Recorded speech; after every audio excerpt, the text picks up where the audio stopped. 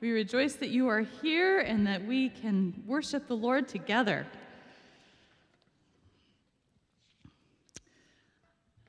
All right, well, welcome, and I invite us to stand as we are able for our call to worship this morning from Matthew 7.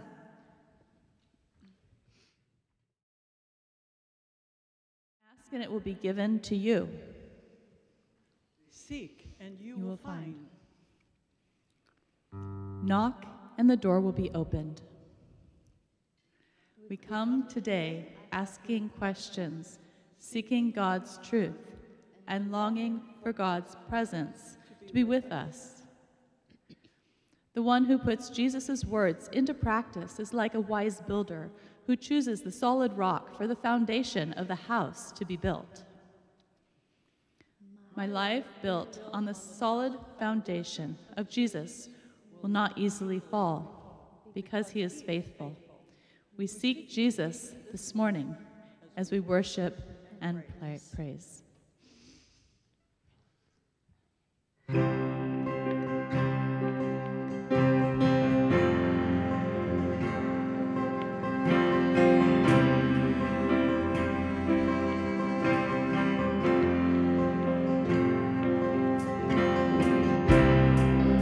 Worthy of every song we could ever sing,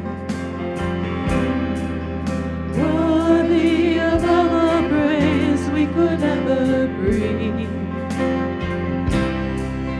worthy of every breath we could ever see. We live for you.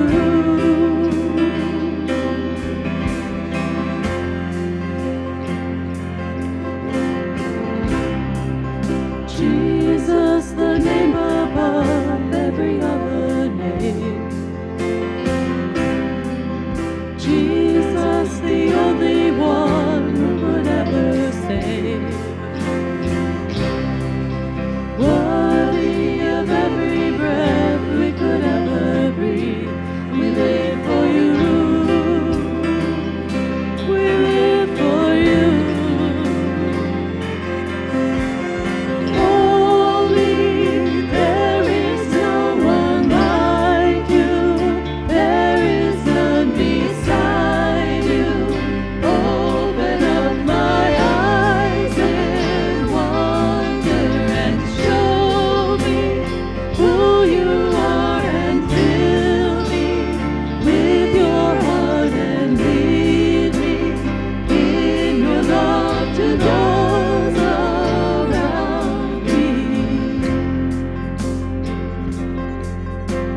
Lord, this is our prayer this morning. Let's sing out together. Worthy of every song we could ever sing, worthy of all the praise we could ever bring, worthy of every breath we could ever breathe. We live for you.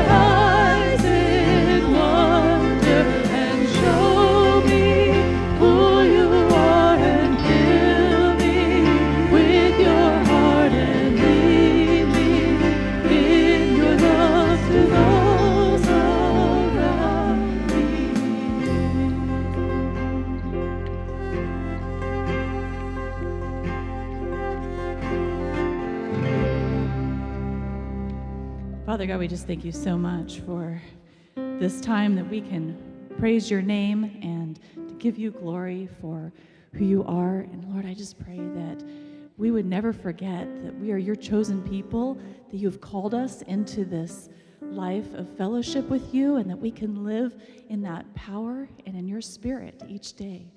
Lord, we just praise you and we continue to give you glory. Amen.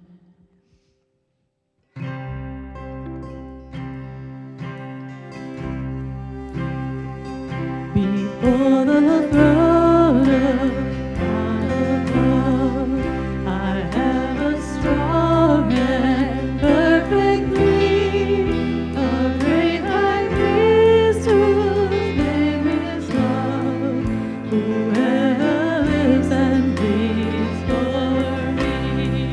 My name is graven on his hands, my name is written on his heart. I know that God within he stands. No tongue can bid me thence depart. No tongue can bid me thence depart.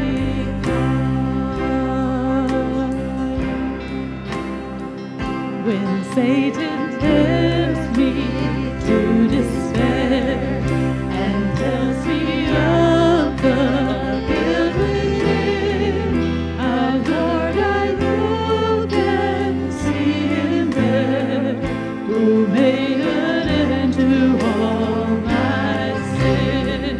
Because the sinless Savior died, my sinful soul is counted free. For God the just is satisfied to look on him and pardon me. To look on him and pardon me.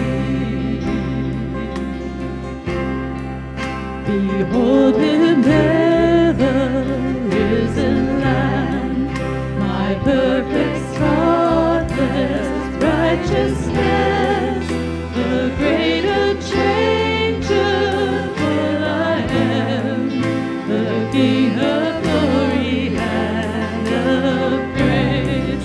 For with himself I cannot die, my soul is purchased by his blood, my life is hid with Christ on high, with Christ my Savior and my God, with Christ my Savior and my God. But with himself I cannot die, my soul is purchased by his blood, my life is hid with Christ on high, with Christ my Savior and my God, with Christ my Savior and my God.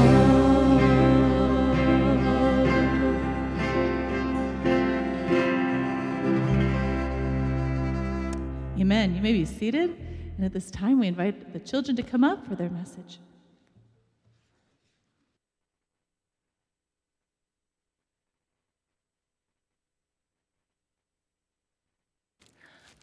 Good morning, everyone. Hello. How is everyone today? I need your help. Can you hold this? Okay. Then I have one more thing. We have a very special message today because we have something really special happening. Do you smell something? Have you smelled something all morning? Bread. Can you all smell the bread? Did you know it's Communion Day? Once a month here, we do communion, and I thought it'd be really cool to do a little lesson on it. So, what happens when you have a birthday? You celebrate it, and sometimes you get a cupcake or a cake, and you put something on top of it, and you go, whew.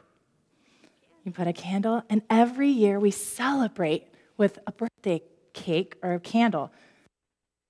really cool candle, cool candle too. Those ones that don't ever go out. Have you ever had those? And you go, oh my goodness. Have you ever had a really, really special cake you can remember that looked really fun?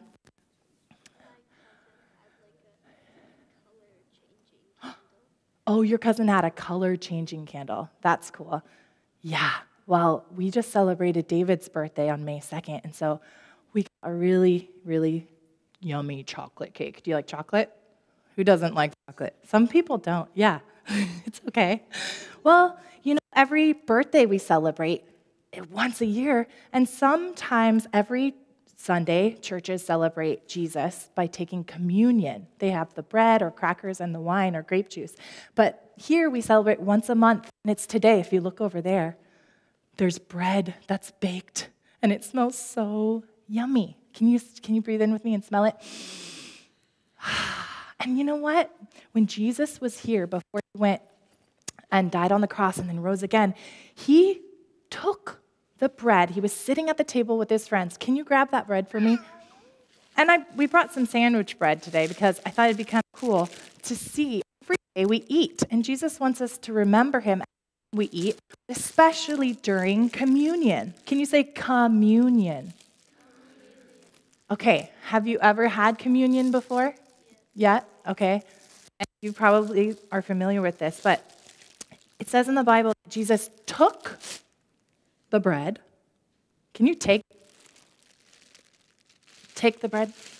So you're doing something physical with your hand. You can rip off a piece too and share it. Let's give one to the kiddos.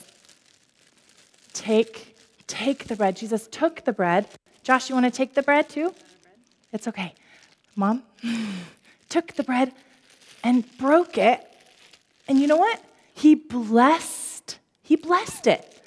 So he prayed and he said, God, Father in heaven, we ask that you bless this bread.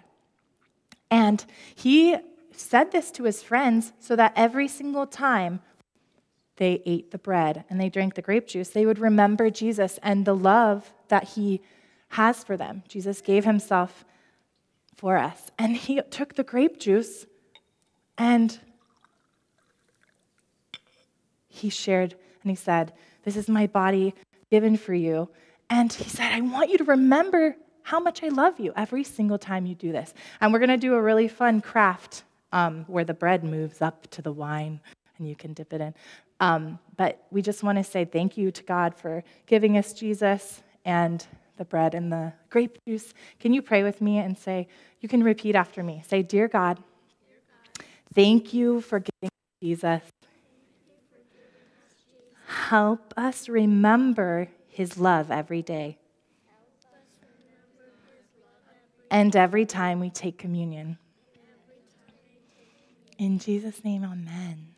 Okay. Thank you for learning with me. You can eat it. And we are going to join today in service. All the kids are going to come back, and we're going to see how Pastor Dave leads us and all the people to remember that Jesus loves all of us. Okay? So let's go back and do a little bit more of a lesson, and then we'll join you guys later for our first communion here. Okay, could you grab this? Thank you. Okay.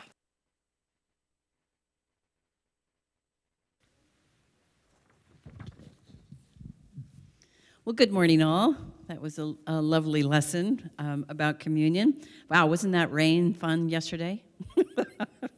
We drove all the way out to eastern or Lodi area looking at some property, and great time to take pictures because everything is sparkling and green. Wait a couple of months and it'll all be brown, but it sure was beautiful yesterday. So good morning and welcome to Union Church. We're so glad you're here with us this morning, and here are a few announcements for the week. In the pews are the connection cards, which we encourage everyone to fill out and drop in the offering plate. It's a great way to let us know you are here and how we may help you get connected to the various ministries in our church. You may also submit prayer requests or requests to be added to the weekly email, or connect with us online by visiting unionpc.org and click on the Connect with Us image. Christmas is coming in 234 days. But in anticipation, we are wrapping shoe boxes for Operation Christmas Child and could use your help. The next wrap session is tomorrow, Monday, May 6th, from 4 to 6 p.m. in the conference room. We'll supply everything you need. It's okay to come late or leave early. We just hope to see you. And is Jean here today? I don't see her. But if you have questions, get in touch with Jean. The Alpha program is set to begin on Tuesday, May 7th at 7 p.m. at Pastor Dave's home. The Alpha course is a series of videos and program designed to explore the Christian faith with others. It's a low-pressure environment to discuss the big questions in life about Christianity. For more information, contact Pastor Dave. You're invited to the next Hallelujah Christmas Children's Choir presentation next Sunday, May 12th at 10 a.m., which, by the way, is Mother's Day, if anybody's forgetting that. Bring your family and friends, and you won't want to miss this special day.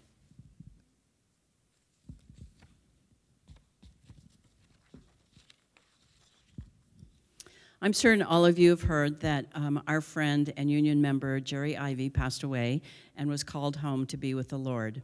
His memorial service will be set on Saturday, May 18th at 1 p.m. here at Union Church, with a reception following at the Los Altos Country Club. And the request is not to wear jeans that day, please. For more details, see the invitation in the weekly email. So please keep Jerry's family, especially our friend Debbie, in your prayers as they mourn his loss and plan for his celebration of life. It is a new month, so we have a new Bible memory verse. For those who are interested, there are small cards in the lobby with the Bible memory verse printed on it. You're welcome to take one with you and practice memorizing it for the month, and take another one to share with a neighbor or a friend.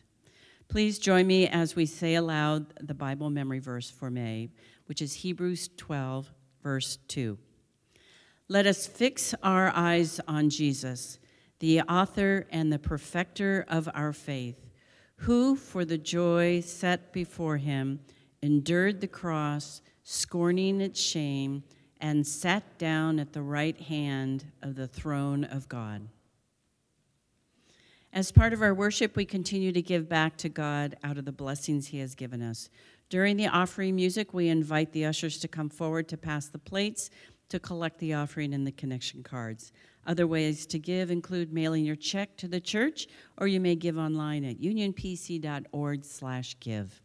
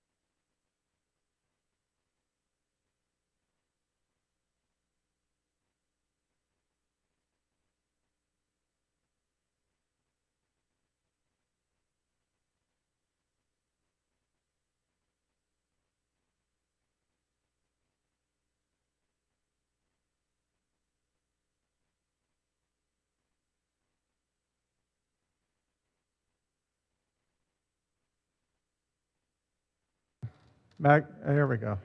Okay. That was just a test to see if you were paying attention. Yeah.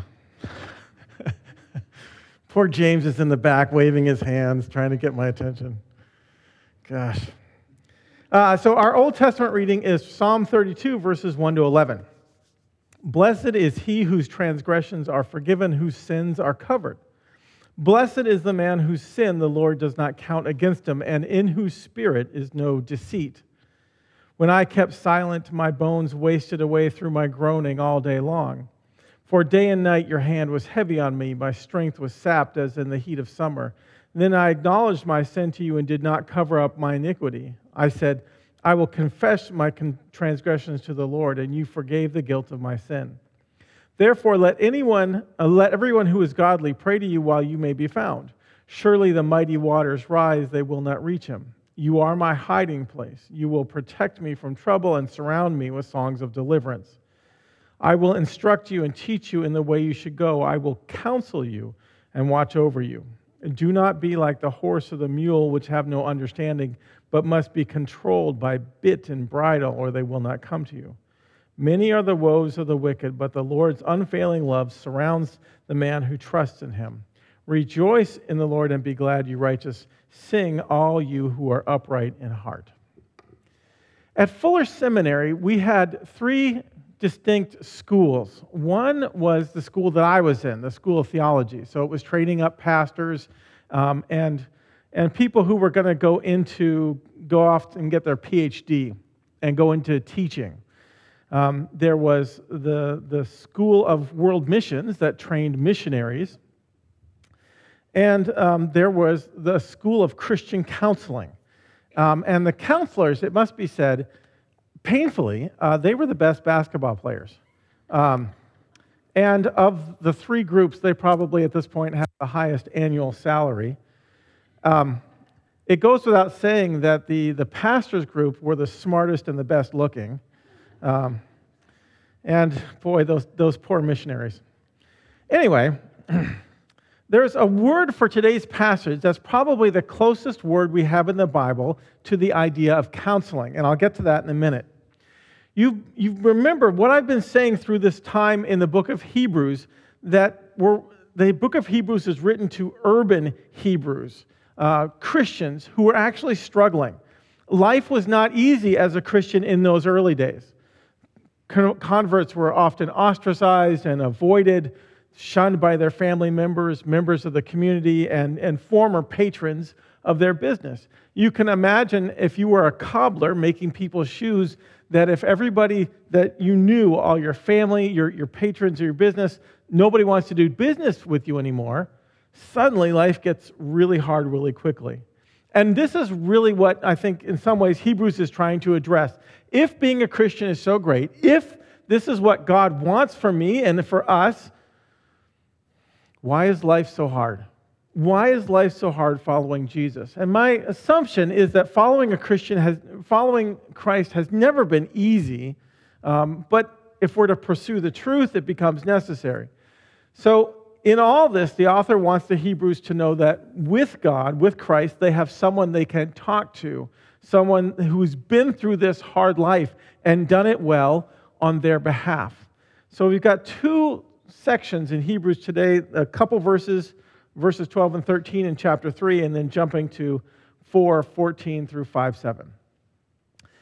See to it, brothers, that none of you has a sinful, unbelieving heart that turns away from the living God, but encourage one another daily as long as it is called today, so that none of you may be hardened by sin's deceitfulness.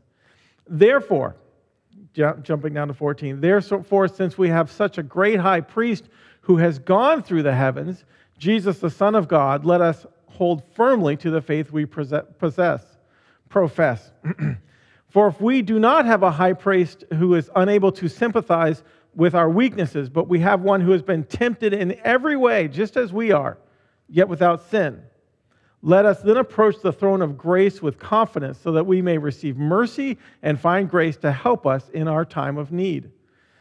Every priest is selected from among men and is appointed to represent them in matters related to God, to offer gifts and sacrifices for sins.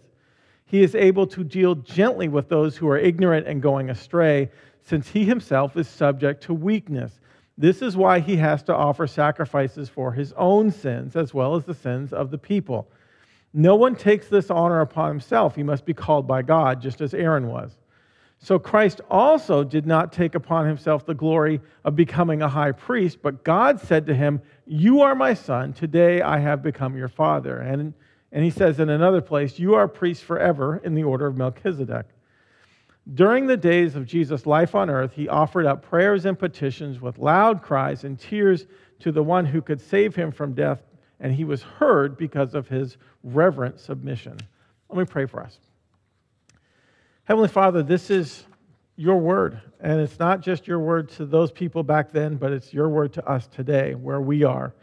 So I ask, Lord, that you would open our ears to hear it, open our hearts to put it in there and to live on it. We pray all these things in Jesus' name. Amen. So the word that I was talking about, that's counseling word, is a word called parakaleo. And what it means is to address or comfort or exhort. Para means alongside with, and kaleo, which means to call. So to call alongside, or in context, probably counseling is the best definition. Now, in the Holy Spirit, in Greek, is called the Paraclete. And so you can hear the word similarities, Paraclete and Parakaleo. So that's one of the things that the Holy Spirit does, is counseling. So what kind of counseling do we need? Why do we need it? Who's to give it? And how do we receive it? And so that's what I want us to think about today. So I want to back up just a second, and you'll recognize this passage from last week, but it kind of leads into where we're talking about. So let me back up just a second. He says, "Therefore, as the Holy Spirit says, today, if you hear his voice, do not harden your hearts as in the testing in the wilderness. This is where the Lord swore in his wrath, they will never enter my rest." Remember, we talked about that last week, the importance of rest. And he says, "Take care, brothers, lest there be in any of you an evil, unbelieving heart leading you to fall away from God. Counsel one another daily so that you may not be hardened by sin's deceitfulness." So, like I said last week, this was referring to a time in the desert where the Israelites had left Egypt behind in this slavery and were going towards the promised land. But the desert is a hard place, right? You all have been to the desert, you've seen it, you know about it. In the actual desert, it's not a metaphor for them. This is very little rain, there's not much to eat, there's not much for the animals to eat, and the people get hungry and thirsty and tired. I mean, they said, at least in Egypt, we had food and water, and you've dragged us out here in the middle of nowhere for nothing. What's going on? Life is just so much tougher. They were frustrated and angry that they had risked their lives, risked everything, and now it all seemed worse. In Exodus 17, the people start fighting with Moses.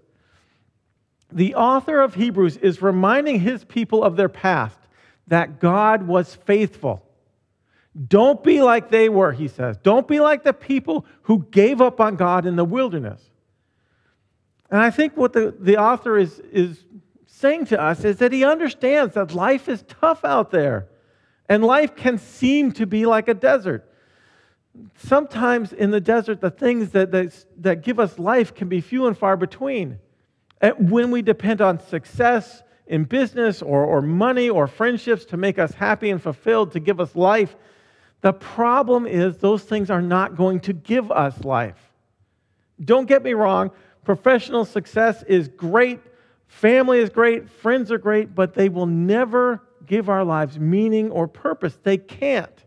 They cannot satisfy us.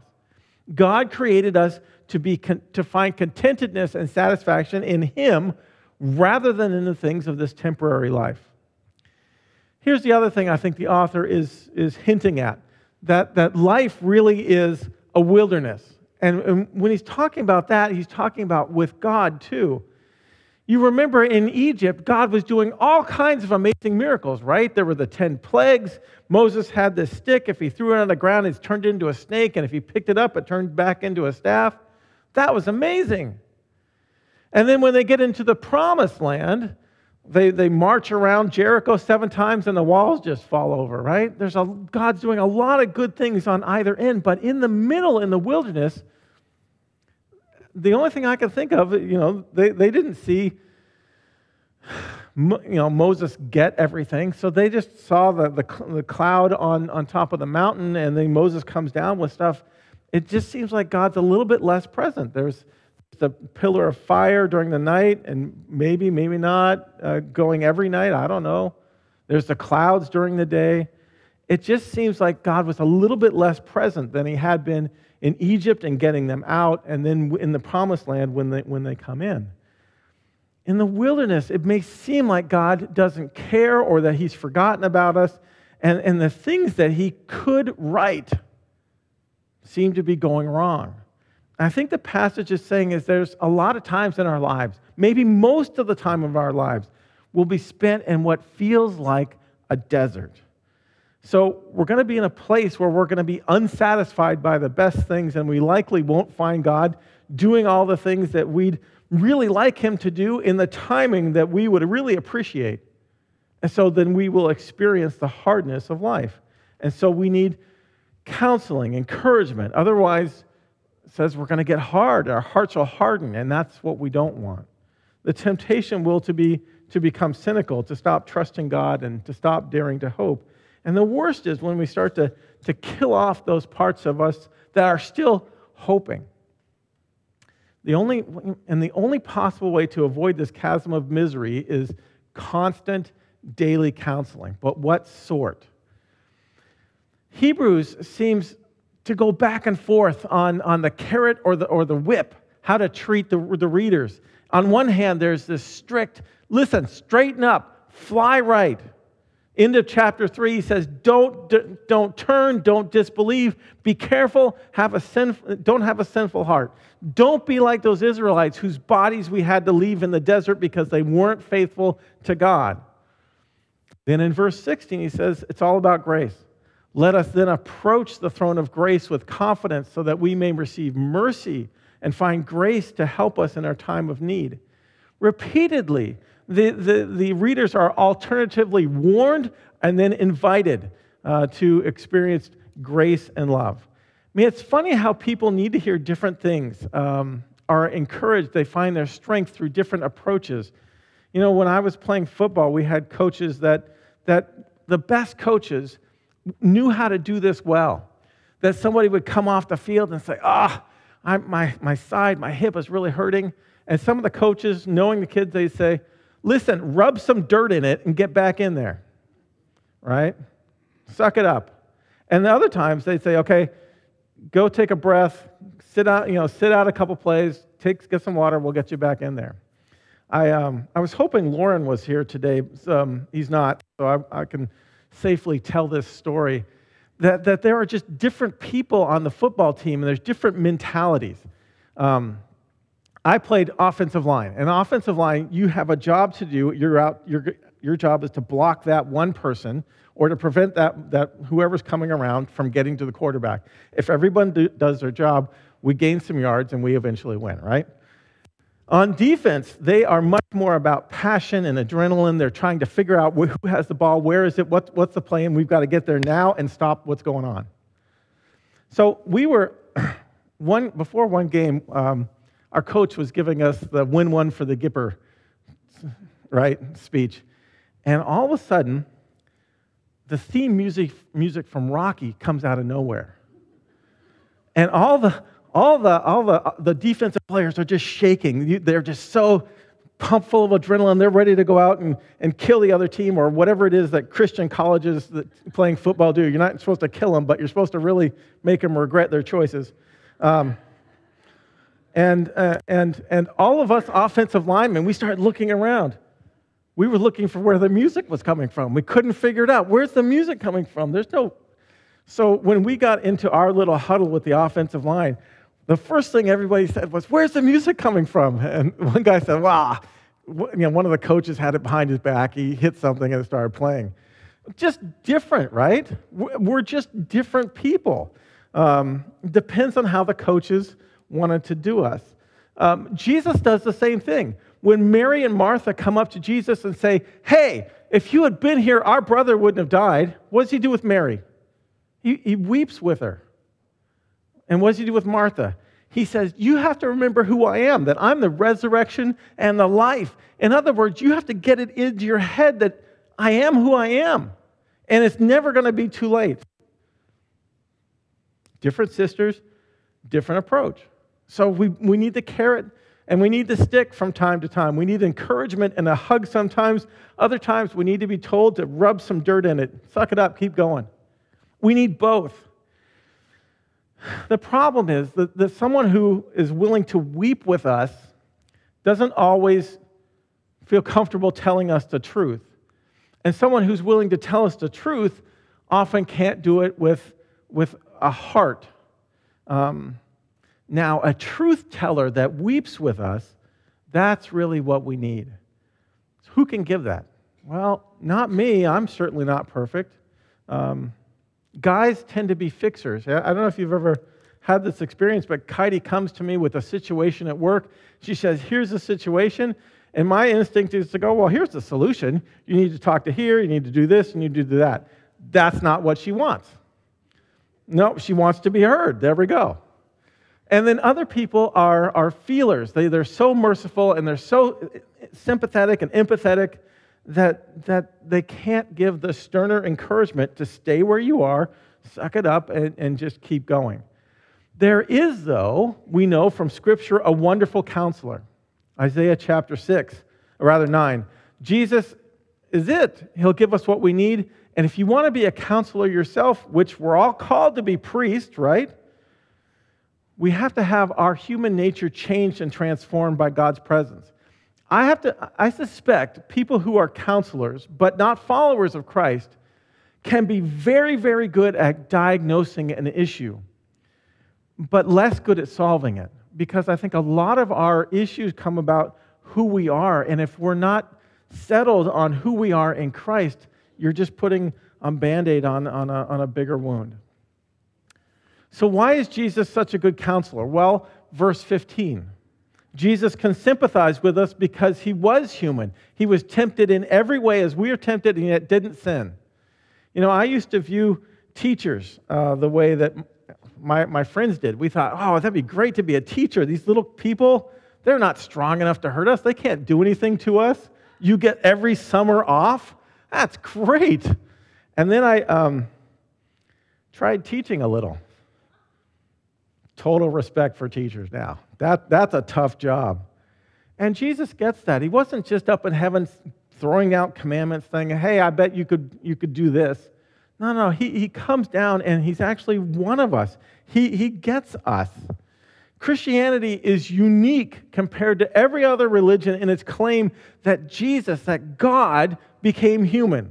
Jesus experienced everything that you will experience or have experienced. I mean, grief, betrayal, sadness, frustration, disappointment, bitterness, suffering, everything. I mean, think about this. A kid living in poverty and that grew up in poverty and is still in poverty kind of gets that life is not as good as it could be, but doesn't really understand how good it could be.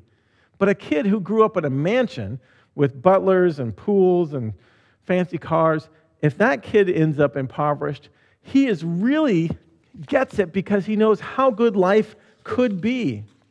You and I have never been to heaven. We don't know how good it could be connected to God in such a close and intimate way, but Jesus has. He was there and then came down here. And so he knows our suffering perhaps better than we do. He can see how spiritually impoverished we are, and he doesn't want that for us. Jesus voluntarily left paradise, but what I think that means is that no one has experienced the depth of rejection like he did. Nobody knows how good it could be but someone who's been there. I mean, and I think because he knew how good existence could be, his time on earth was that much tougher. But at the same time, he was completely without sin. He has experienced all of life as a human, and he did it without sin. Jesus knows our pain better than we do. I think this is why we see Jesus weeping, and we see him sighing, and we see him praying by himself. We see Jesus' tender heart all through the Gospels. Let the little children come to me. One of my favorite stories is the rich young ruler. And Jesus has to tell him, listen, it is not enough for you to do everything right. It just isn't enough. It never will be. It was never designed to be everything that you do being enough. And that's what the rich young ruler wants. It says, tell me what I can do to earn eternal life, to solidify the deal. And Jesus loves the man, but he has to tell him, that's not it. You have to put God before your money. And that was a hard lesson. Or think of the woman caught in adultery. Jesus says to the crowd that wants to kill her, you who are without sin, go ahead and throw the first stone at her. And the men are probably throwing their rocks up in the air and just thinking about it, and then they just drop them and walk away, ashamed. And Jesus says to her, where'd they go? She said, well, they all left. And he said, well, I don't condemn you either. Go and sin no more. You have to see that he was telling her the truth, but he wasn't also enabling her. He could have said, yeah, life's tough, so just keep doing your best. But he doesn't. He could say, well, who knows what sin is really anyway, just, have at it. And he doesn't. He doesn't say, hey, your life is a dumpster fire. Get your act together. This is your last warning. He doesn't. Or even worse, he could say, listen, I'm tired of this. I'm tired of your life. If you ever sin again, I'm not going to love you. And it's actually what happens is the reverse. He says, I want you to base your behavior on my love. I don't condemn you. Go and sin no more. It's the hatred of the sin and the complete love for and acceptance of the sinner. I will always be amazed at Jesus' love and grace, even especially in my own life. In the Old Testament, when the people were around, there were two very important people in that society. There were the kings and there were the priests. The kings gave the law and they enforced the law given by God. The king was the truth speaker. He was God's representative to the people. And the priests, on the other hand, were the opposite. They were the people who represented the people to God. They were the ones who collected you in and you confessed your sins, and they killed the animal, and they pronounced that the sacrifice was acceptable to God, and now you are reconnected to God through this sacrifice. They're the people who will weep. They're the ones that are going to feel. The kings, you have to picture them as the stern father, and the priests kind of as the loving mothers. To have both aspects in one person, to have both the law and the hugs in the same person, that would have been very hard for them to conceptualize. There was one person in the Old Testament that used to embody that, and it was a guy named Melchizedek, who wasn't an Israelite. Abraham meets him. He's very briefly mentioned in the Old Testament. He was the king of a city that offered sacrifices to Yahweh. And he wasn't seen much because he's really a foretaste. He's a prototype of what Jesus would later embody. It's hard to imagine someone who both speaks truth and offers hugs, but that's who Jesus is. And we see this on the cross. God's righteousness is met by this exact right sacrifice, and God's love is that he took our pain and our sin. And so Jesus can say to the woman caught up in adultery, go and sin no more, because I'm going to take the consequences of your sin. I'll make it okay. You can come to God through me.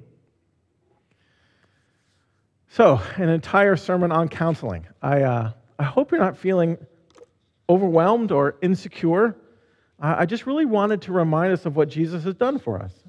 If you're still thinking about following Jesus, it's possible that you could be too proud for counseling and you'd never go. Or the other end of the spectrum, you might become too dependent on your therapist. And I don't think that's what God wants either.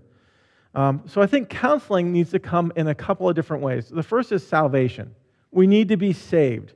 And what I mean is, have you allowed Jesus to become your counselor, the one who's going to speak truth into your life through Scripture, through His Word, and give you hugs in prayer also through His Word? When we see the cross, I hope you see it as proof that we don't just need a little improvement in our lives, but a complete redo. I mean, think of what Jesus went through in order to not condemn you. Let Jesus love you while He hates and roots out your sin. Second, we all need to be part of a body of believers that we trust enough to hear the truth and who love you enough to tell you the truth. We need to encourage and we need to be encouraged. We need to exhort and be exhorted. We need to counsel and be counseled. People who, because of their inclinations, will collectively tell you the truth and help you get fixed and cry with you and feel your pain and pray with you. And third is we have to just endure. We have to keep going. And I'll explain that. Listen again. During the days of Jesus' life on earth, He offered up prayer and petitions with loud cries and tears to the one who could save Him from death, and He was heard. Well, wait a minute. What do you mean He was heard? I mean, He died on the cross, right? That's the story. Jesus asked to be delivered from death, and in a way, He was. God gave Him what He asked for, just not in the way that He wanted it. So we who are in the desert also need to endure. God will give you what you need, but sometimes not in the way or the timing that you want. You're just going to have to trust Him. Jesus went through the cross for you to be your counselor. So I hope you can trust God with some hard things this week. Maybe you need to give Him your child that you're praying for and trust Him. Maybe you need to give Him the finances you're afraid of and trust Him. Maybe you need to give Him your past and your present and your future and trust Him. Let's pray. Heavenly Father, we thank You for this reminder that You have been through everything. There's nothing new under the sun that we're going to go through that You haven't experienced first. That You know us and You love us and You want us to succeed for You, for the kingdom, for the people around us. So, Lord, I ask You, wherever we are, that You meet us there. We're confident that through the Holy Spirit You do that and You exhort us, You encourage us, You counsel us, You keep us going, and we're very grateful. Part of, Lord, what You've asked us to do in response to Your presence in our lives is to offer up our sins for You to take care of, for You to deal with. That when we offer You our sins, we're told that You are faithful and just to forgive us our sins and cleanse us from all unrighteousness. So, Lord, we ask that You would listen to these prayers as we come before You.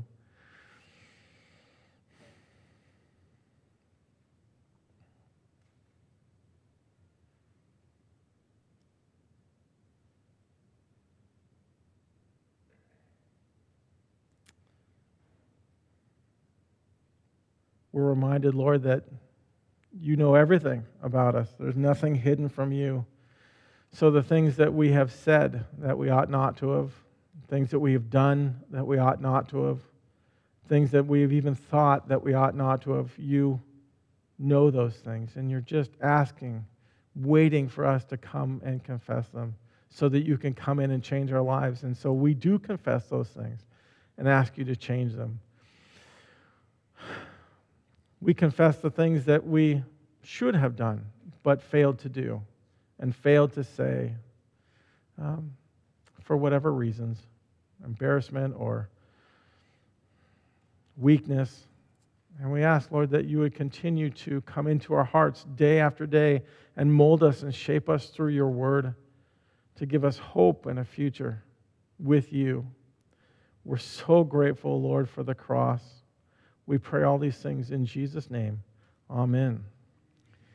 The good news of the gospel is that we are graced and forgiven, and God is good. So I can tell you with the full authority of the gospel that you are forgiven. Amen? All right.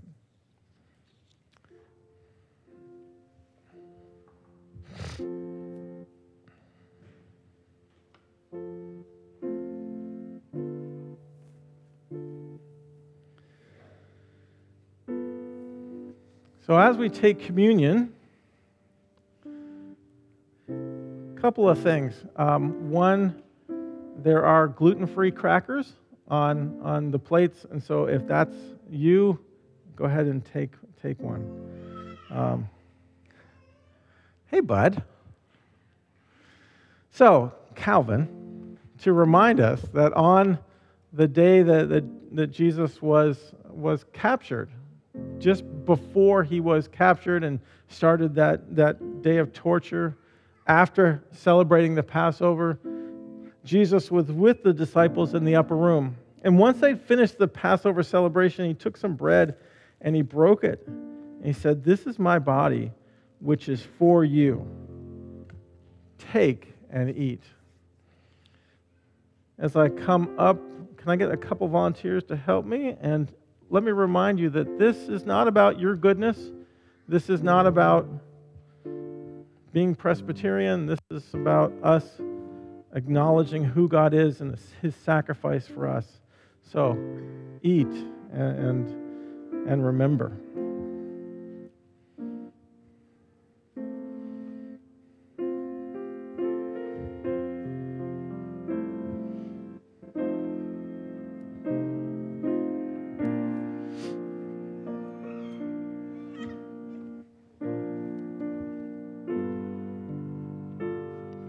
It's okay.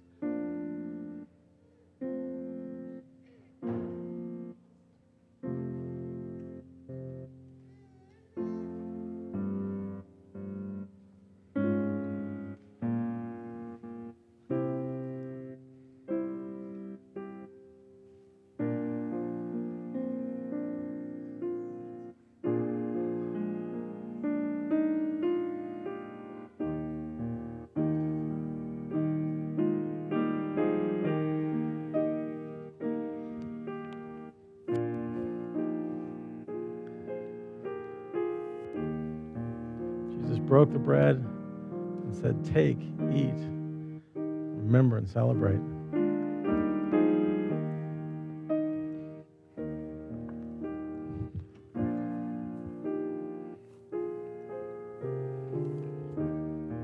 And in the same way, he took the cup. He poured out the wine. He said, "This wine is my blood shed for you, shed for the forgiveness of sins." As often as you eat of this bread and drink from this cup, you celebrate my life until I come again. Hold on to it. Hold on to the grape juice. We'll drink it together.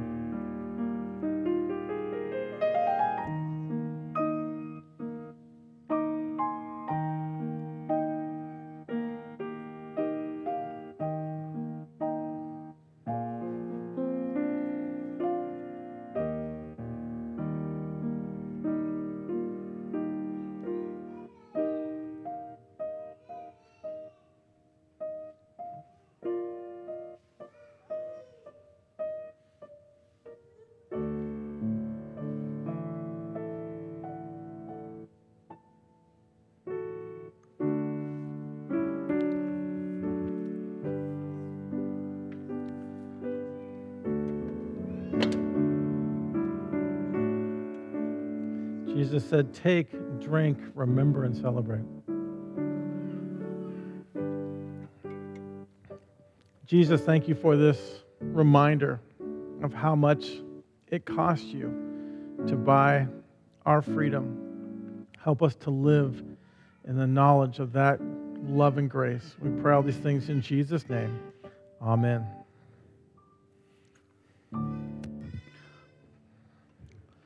Why don't we stand for our final song?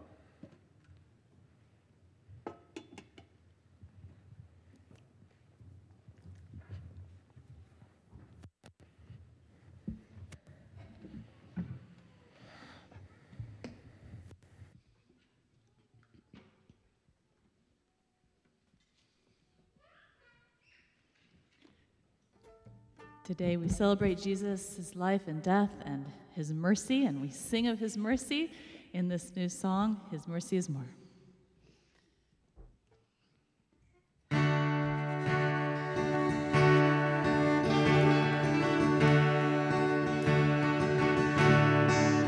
Praise the Lord, His mercy is more. Stronger than darkness through every morn. The sins they are many, His mercy is more.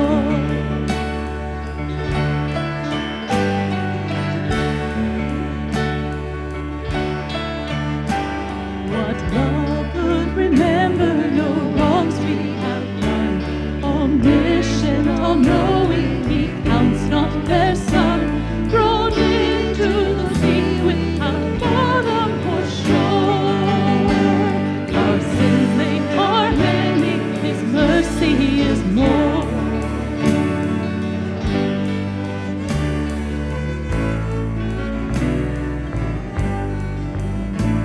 What patience would wait as we constantly go. Our Father so tender is calling us home. He welcomes the weakest, the vilest, the poor. Our sins, they are many, His mercy is more. Praise the Lord, His mercy is more. Stronger than darkness through every morn. Our sins, they are many, His mercy is more.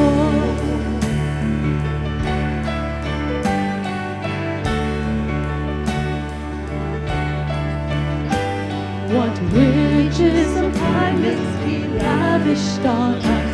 His blood was the payment, His life was the cost. We stood neath the debt we could never afford. Our sins, they are many, His mercy is more. Praise the Lord, His mercy is more. Stronger than darkness through every morn. Our sins, they are many, His mercy is more. Praise the Lord, His mercy is more. Stronger than darkness through every morn. Our sins, they are many, His mercy is more.